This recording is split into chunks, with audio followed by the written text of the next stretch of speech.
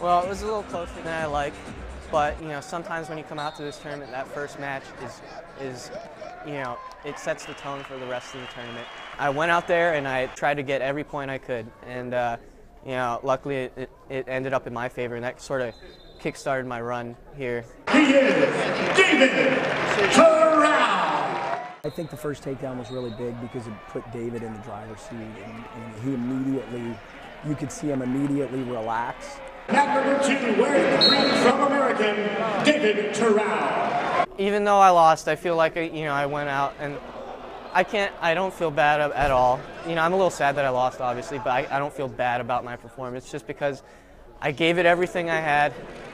The crowd loved it, which I am so surprised at their reaction, but I put everything on the line against the returning national champ, and I was razor close to coming up with it. I don't think there's words to describe how does a fourth placer get the arena to give him a standing ovation.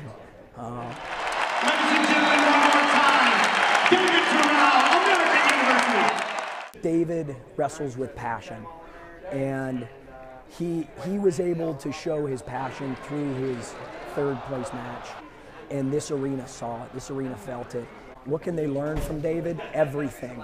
Anybody can win once you get to this tournament, and you got to have love for the sport. This young man understands everything about wrestling. He understands every strategy, every technique. He's committed to the lifestyle and the sacrifice, and you can see it when he competes. I hope to see some of the other guys next year come out and do even bigger things. Obviously my brother, and then like the rest of the guys. Every one of them can come out here if they believe and have a performance, even better than I did. They can go all the way. I'll stick around and I'll try and give them all the support I can. We went through a lot of ups and downs this year as a team, a lot. David went through a lot of ups and downs, but I'm on cloud 9 right now.